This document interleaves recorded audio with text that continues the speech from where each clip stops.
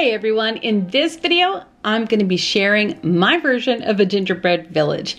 And I hope you stay tuned to the end because I add some extra special elements to personalize this village that turn out so stinking cute. Are y'all ready to create something fun?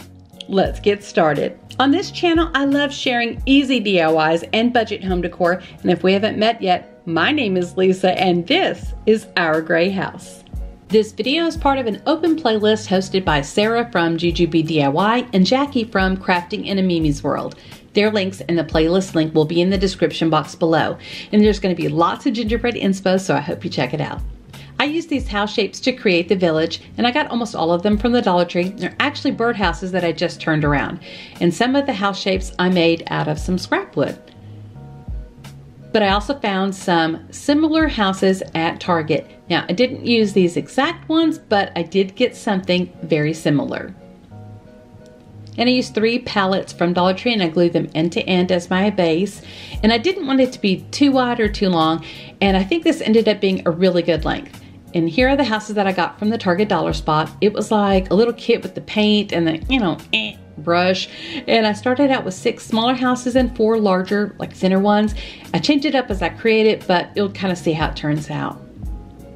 And I was trying to think of what is the perfect color for gingerbread. And of course I Googled it, and some colors that popped up were cinnamon, caramel, golden brown, raw sienna, and I've seen people use nutmeg. Lots of different options, so I made a quick swatch of them all, and I used the color that came with the kit from Target and the paint that I had already had on hand. And in the end, I decided to use all the colors to give this project some variety. Now, 2 of the house shapes were made from scrap fencing wood from when we did our fence, and I kept all of the scrap because you never know when you can use it for a DIY. I sanded the wood smooth, but I knew it would soak up a lot of paint, so I gave it a base coat of white.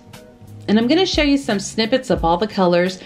I meant to write down what they all were, but anyway, I ended up using 4 colors for the houses, and I painted 1 larger house and a smaller house the same color. And you'll see how I arranged them, but here's color number 1 and number 2 and number 3 and number 4. Originally, I was going to glue the taller houses to the back of the base, and then I decided to take 2 paint sticks and use them as braces on the back. And I cut the paint sticks down off at the top, and I glue them to the back of the base, and then I glue all of the houses to the top of the base. And I used wood glue to adhere the sticks, and I just used all the paint containers that you see there to hold the paint sticks to the base as they dry. And then I Googled gingerbread houses, and I used these images as inspo to create the designs on each of the houses. And I just used my dry paint pens. I really need to invest in some new ones. But anyway, what would have been cool is for me to use puff paint to mimic the real frost, like if I used real frosting. And I would have done that, but actually, and I have some puff paint on hand, but that stuff is pricey. You can usually find it like in the wearable arts area in the craft store, and it's like, I think $2.99. And so another thing I thought of course, after I had already started with the paint pens, was to take some spackle or maybe some joint compound, thin it out, and make the designs. And that would have given me a lot more texture, obviously, and would have given me more dimension. And Dollar Tree carries cake decorating bags and the tips, but I'm wondering if that would have been like too thick for this project. Anyways, it was a thought. I painted all the rooftops of the smaller houses and the fronts of the houses to create the little village. And on the taller houses, I painted the roof. And I started to paint the base, but I thought I better mark where the houses were, so when I went back to use the wood glue, it would adhere better to the wood. So I marked up all of the areas so I had a general idea. And I used 2 green colors and a brown color to create the ground, like grass and dirt. And I didn't add too much because I was going to add snow. And I used wood glue to glue each of the houses down, and that's why I made sure to leave some areas of raw wood so that the glue would adhere better. Next, I started working on where I was going to place the trees, and I had some bottle brush trees, and then I found this little gingerbread kit from Dollar Tree, and I was going to use those trees as well, so I cut them down to the size that I needed.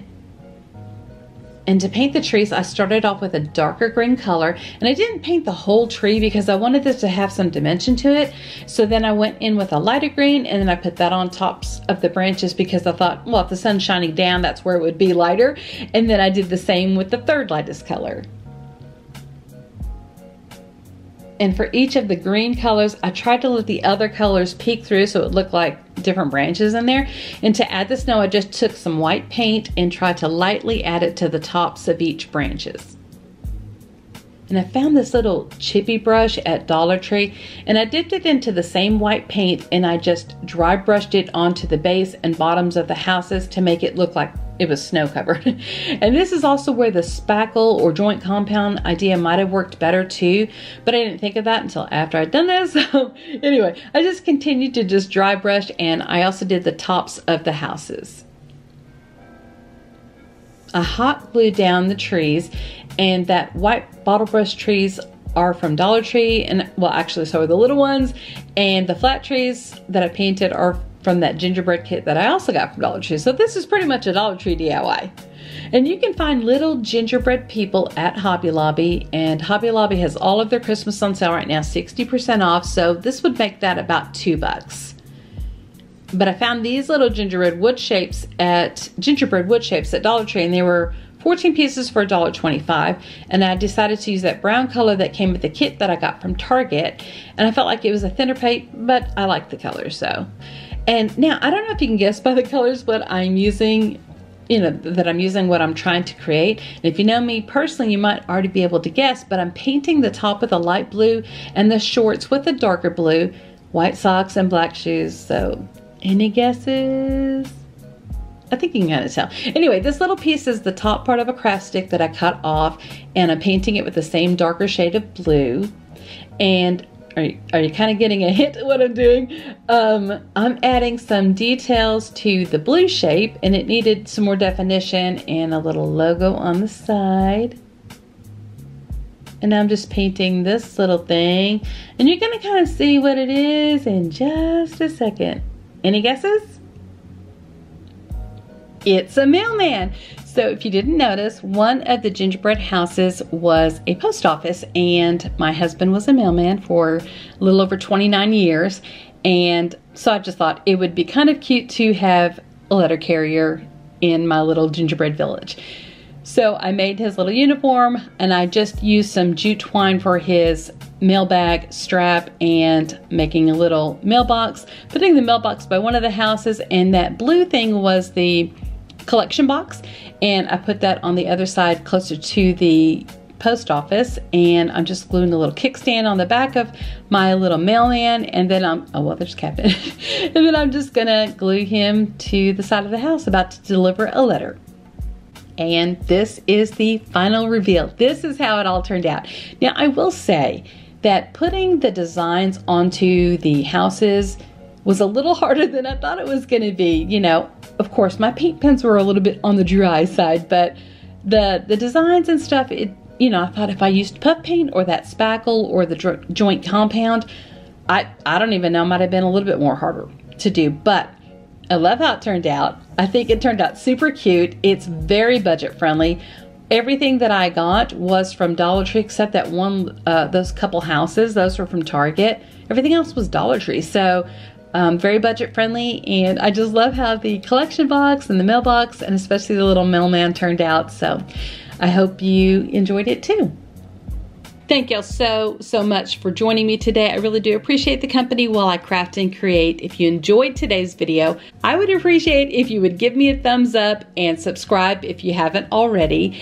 And I'm gonna leave a video here that I think you might enjoy. And don't forget, if you want to follow me on social media like TikTok, Instagram, or here on YouTube, my handle is Our Gray House.